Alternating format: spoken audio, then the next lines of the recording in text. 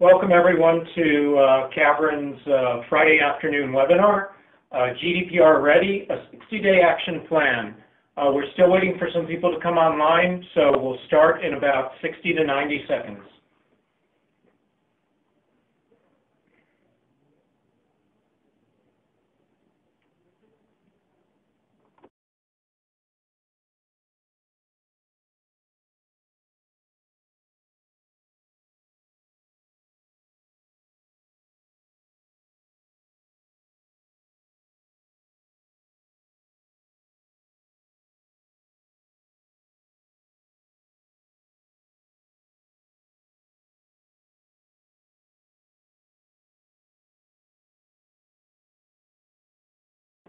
Welcome everyone to Cavirin's Friday afternoon webinar, GDPR Ready, a 60-day action plan.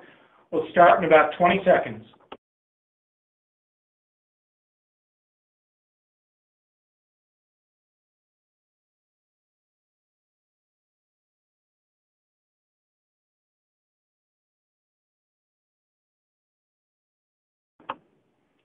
Welcome everyone to Cavirin's Friday afternoon webinar, GDPR Ready, a 60-day action plan.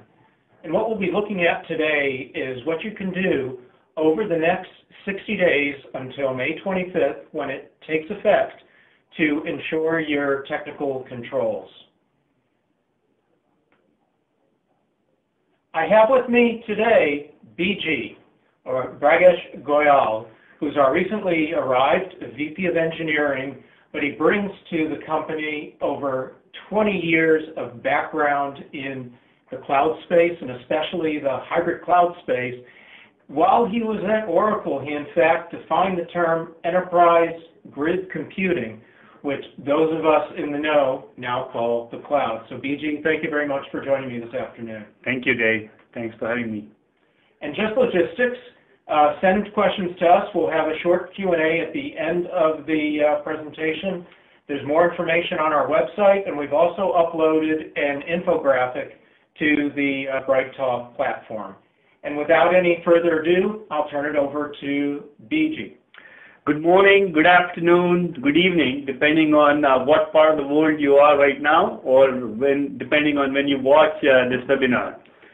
Did you know that in 60 days, on May 25th, the GDPR would become effective and every enterprise in the world would be bound by GDPR regulations? Do you know what is GDPR? Most of us know, and the amount of data breaches that have been happening has been on the rise. If you see the number of attacks and the breaches that happened in 2014 and compare that to 2015, then to 2016, 2017, they're constantly increasing. And 2018 began with the Spectre and Meltdown vulnerability, and there are more attacks that happened in 2018. So and what GDPR does, all of us know that it is important to protect our data. Provides guidelines and provides stringent requirements, and sometimes very, very onerous requirements on corporations to protect the data that they own of their customers, of their employees, of their vendors, and people they do business with. In this webinar, our intent is to navigate through these GDPR requirements and especially help you on things that you should do to be compliant with GDPR. One last thing I would also point out is GDPR is not just a guideline. It has huge fines for an enterprise that does not comply with GDPR. While GDPR provides you with all these requirements, it does not provide you with any prescriptive guidance. It does not have any certification, while it forces that corporations and CISOs to enforce GDPR. And again, in this webinar, our intent is to help you put together a plan and guide you so that you can be GDPR compliant.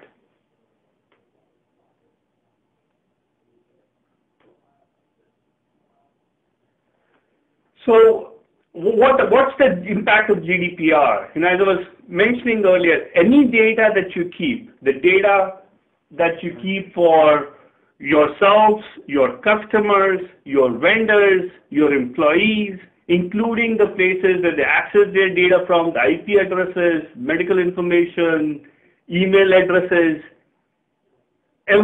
all of this data is covered under GDPR, and you need to protect, not just protect, the things that you got to do for that data that we'll cover in the subsequent slides that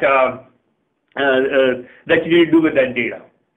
So what are the key changes that are required to protect that data and to comply with GDPR? These things, they fall in 4 categories. What we call personal privacy, which talks about the various the data that the data that you collect from different individuals.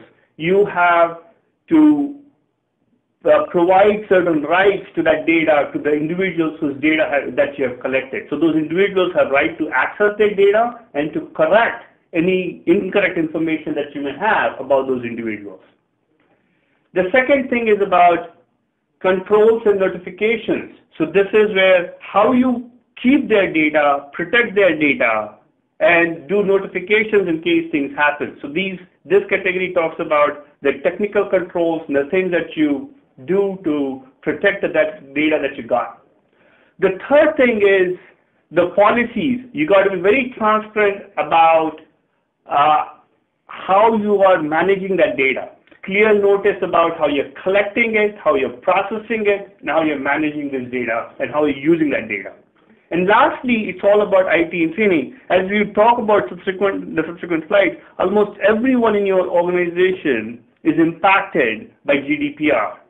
And what things they need to do to protect all this data. And we will talk about the various things that you got to do so that you got to do various things to train all your employees so that they could protect and then comply with the GDPR. So who are the various stakeholders in the organization that are impacted by GDPR? So as you would see as I'm building this slide, almost everyone in your organization is impacted. There's a CIO who is responsible for maintaining to comply to GDPR, enabling and enforcing GDPR.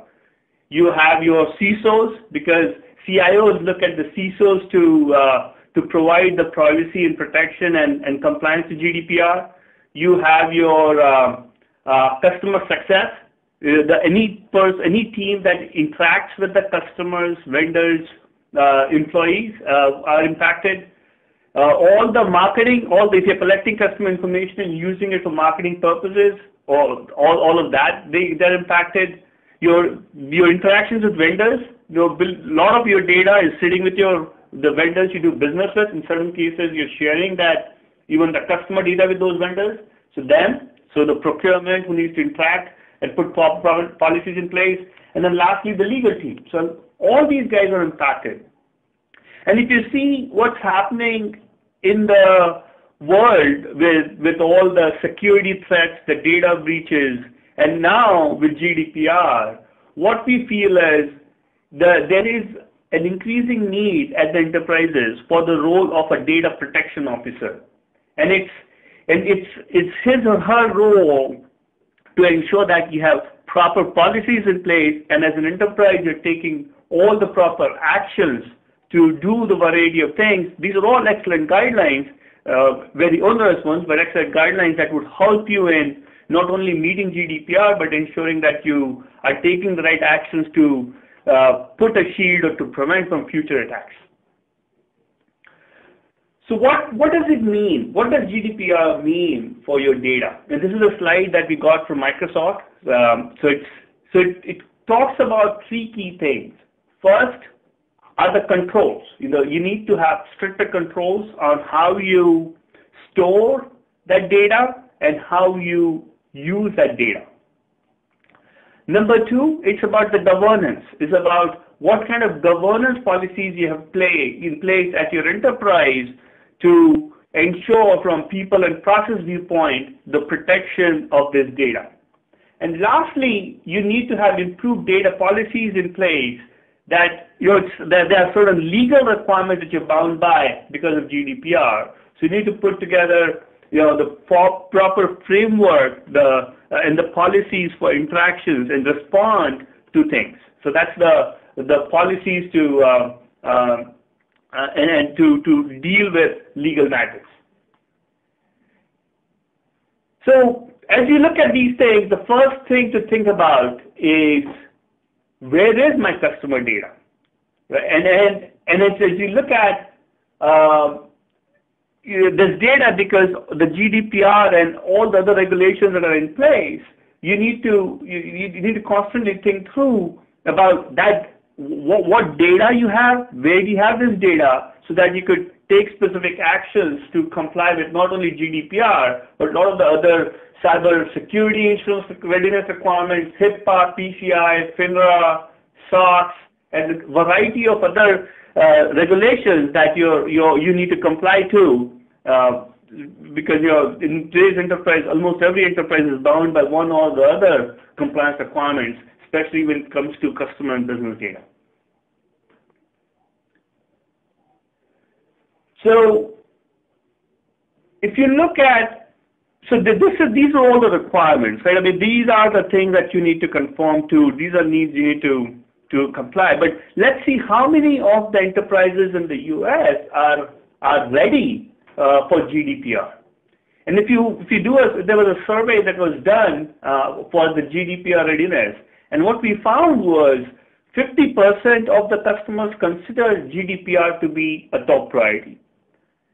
Now, if you look at that 50% of those enterprises, and you see of those 50% of the enterprises, 75% of those have budgeted $1 million or more to comply with GDPR requirements. So what it translates to is GDPR is critical for them, and they set aside significant budget to meet GDPR. But if you see how many of them actually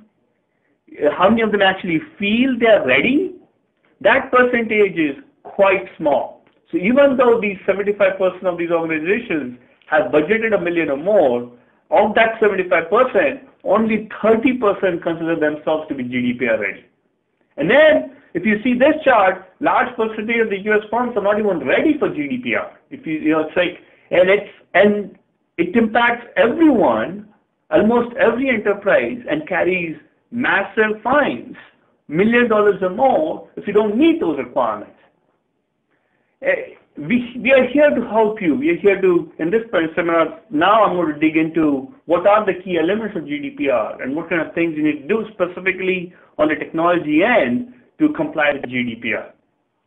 So as you look at anything, there are three key pillars, or three key things that you need to look at as you look at a GDPR compliance: people, process, technology. So we'll dig into those, we'll highlight what those mean, and then how we specifically, as we dig into technology, what are the things you should do and how we can help you in meeting those requirements. So the first step, if you look at GDPR, it's a four-step process. The first step is discover the data, classify the data, classify what data is important, critical, where is that data stored. Then manage that data, govern how you manage that personal data that you carry. And third is protect. That's where we're going to be focusing on, and that's where Cavirin can come and help you. And we'll talk about, once you've discovered and figured out that data, how to protect and put in place proper policies to protect your data. And lastly, there are numerous GDPR reporting requirements, and we can also talk about what the kind of things we could do to help you in doing some of the reporting for GDPR compliance.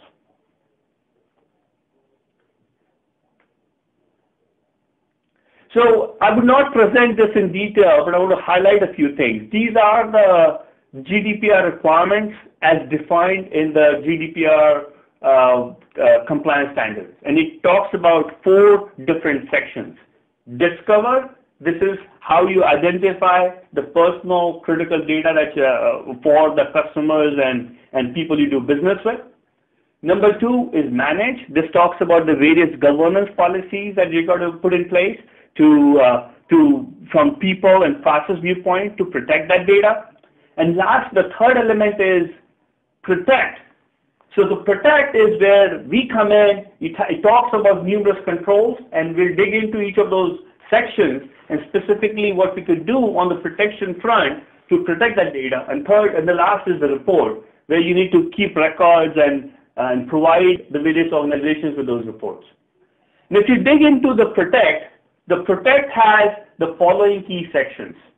So I'll read, these are the key things that as an organization you need to conform to. And these are all the areas where we have our product that covers all these areas. So if you don't need to worry about once you identify the data, you know where the data is, we can come in and help you with conforming with GDPR. So these are the key things that we do as you look at Cavirin to help you protect that data.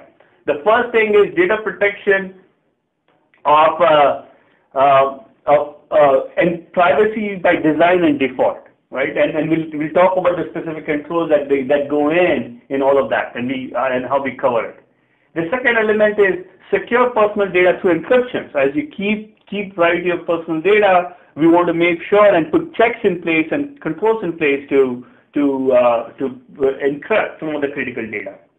Third is secure personal data by leveraging security controls that ensure the confidentiality, integrity, and availability of personal data. The fourth is prepare for detecting and responding to those data breaches.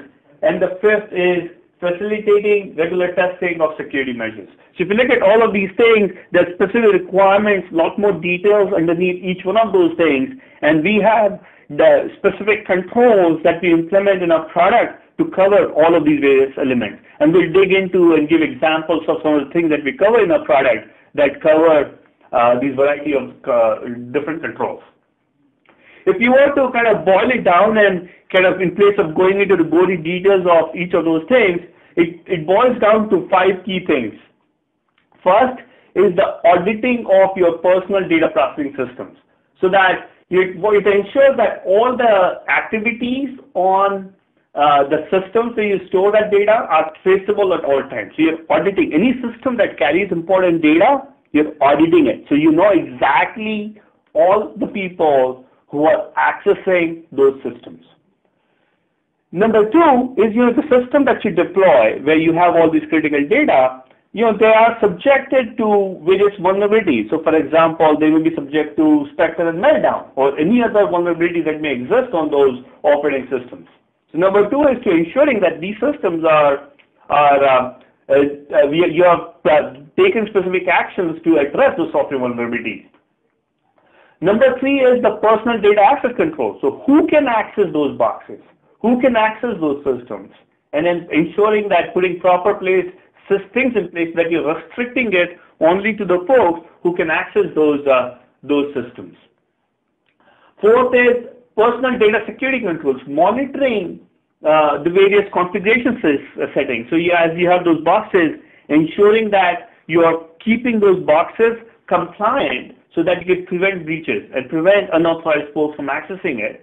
And lastly, all the data transfer. When you're transferring all this data, especially all this critical data, you've got to make sure that you're utilizing proper security protocols, the SSLs and such, or encryption, so that nobody can tap the wire and steal that critical business data or customer data. So now let's dig in. So as you look at all those controls, all those key elements, what are the things, where do you have all this stuff? So today, the customers have had a lot of on-prem, which is on their own data center. They have a lot of these boxes.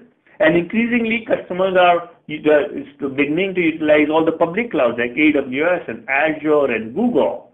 So you got to make sure that all those environments are protected and covered from the GDPR viewpoint. And this is exactly where we come in, and as I talked about all the controls from GDPR in the last few slides, we look at all these systems, we apply GDPR requirements to all these assets, be it on the cloud, be it on-prem, and then we run those controls to give you reports on your compliance readiness. And then one additional thing you need to worry about is it's not just you.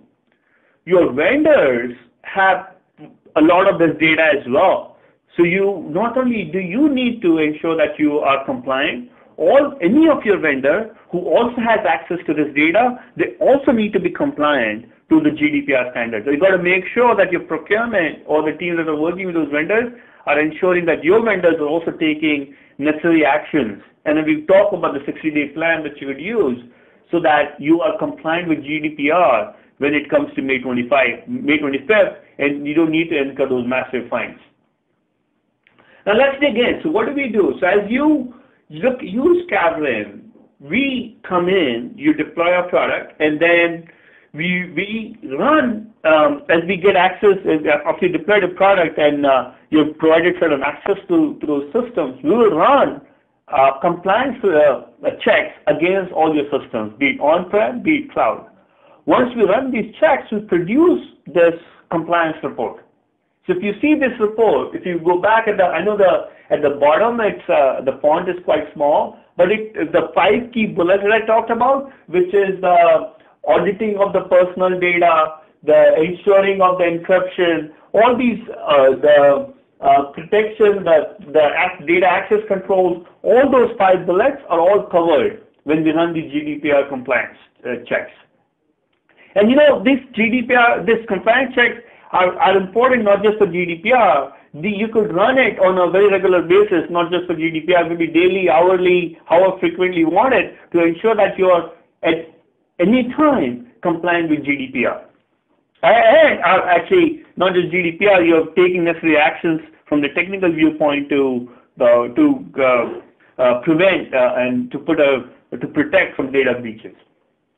Again, if you look at this report, you'd see the scores. You would see at the bottom, we also give you the remediation actions. So not only do we give you a score, once you have a score, you may want to maybe you got a score of 63, you want to increase the compliance and maybe go to 80 or 90, and then we can tell you specific things that you could do. So we'll tell you the places where you failed on those compliance requirements, and then we'll give you remediation actions, the things that you could do to comply with that regulatory requirement. So we'll give you a detailed information about where you're failing and what remediation action you could take. And in fact, if you would like from our product, you could utilize a variety of things like AWS Lambda or Chef or something else, or integration to take remediation action. Or if you would like, you can open a ticket in Jira or ServiceNow directly from a product so that that ticket could be open for somebody else to address that issue. So here is another, you could get these reports not only in the UI, you could download it in Excel, you could create a PDF report, and it has details about all the various things. That's detailed about the places where you're passing, where you're failing, and in fact, if you would like, also the remediation action. So if you see in this slide, we really talk about what specific check was done, what remediation action needs to happen, specifically in this case for your audit control. Right? So for example, the boxes where you have critical data, you want to audit all the accesses to those boxes. And in order to audit all the access to the boxes, you've got to enable Audit D service, and we ensure that it's enabled and it's configured properly. And if if it's not, we'll tell you exactly what commands to run or what things to do to make it compliant. Right? And if you see, that's talked about. As we talked about 3 distinct things. As you want to comply to GDPR, you got to you got to identify the critical assets. You got to put proper governance policies in place, and then protect. This is where we come in. Once you identify that data, so that you could put necessary controls in place and ensure that you're compliant with GDPR. And the 4th is reporting. So as we shared, we cover some of that as well. Specifically, we cover all the reporting from the compliance viewpoint. There would be other additional things you may need to do to document compliance from people and process viewpoint. But with Cavirin, you're fully covered on the technical controls. So there's 60 days left to May 25th. So what are the things you should do in the next 60 days to get GDPR compliant? Very first thing is you got to identify those critical assets. Identify where you have those critical customer data. If you have not appointed a data protection officer so far, appoint someone who is responsible for the data. You have CISOs, maybe somebody along with CISO or somebody in CISO's organization or CIO's organization needs to be your DPO, your data protection officer. And then it's really assessing, the first stage is really assessing what is this data, where is this data. Once you are there, all the next steps we can help you. So first step is, if you haven't done that, do this ASAP. Because you don't have many days left, you have only 60 days. Next is, as you look at Cavirin, we will come in, we can help you in running all these reports and give you exactly where you stand. We'll tell you your GDPR compliance score, we'll tell you what policies you're conforming to, what you're not conforming to, and then we can provide you with actions you could take to start complying with those GDPR compliance controls. So once you have done that, by April 25th or somewhere along that vicinity, at least get Cavirin and run those audits, your GDPR checks, GDPR controls, so that you know exactly where you stand in terms of your GDPR readiness. And next step is, once you have identified with our help, hopefully, what those where you're falling short, you could take remediation actions to remediate and be ready. And come May 25th, I think you have, if you engage and take the action right now, you have sufficient time to take those actions and then and be ready for GDPR. And in fact, once you've done that, you could be in regular compliance with GDPR and keep it running, not just for the GDPR, but also to ensure prevention of data breaches at your organization. So that's what we could do for you on the GDPR side. But let us give you a brief background about Cavirin ourselves, right? So as you know, you yourself, I think most of the customers in the world live in the hybrid world. More enterprises have had their data on-prem. They have had their systems on-prem for a long, long time. The last 5 years, there has been massive adoption of public cloud, AWS, Azure, Google, others. So now it's all about the hybrid world. You have data on your on-prem, inside your data center, on the cloud with your vendors, and it's all about preventing not just protecting data on-prem, but across your hybrid world.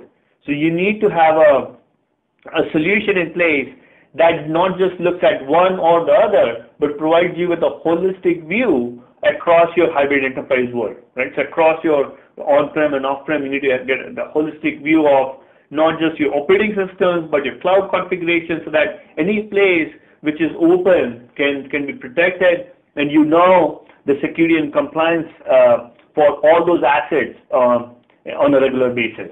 It's not real time. So as you look at those, again, as the three key things, you have to make sure that you're protecting all your operating systems, all your servers, all your assets, be it on-prem, be it on the cloud. And then as you look at your cloud, you need to make sure that your cloud is configured appropriately in terms of not just for the GDPR requirement. As you increasingly, enterprises moving towards DevOps, you've got to make sure that you have visibility into your DevOps environment. You're not blindsided by your DevOps. And you know about the security parts of your DevOps environment, and in fact, do necessary integrations with your DevOps pipeline to ensure that you stay compliant with GDPR or any of the security requirements that you may have.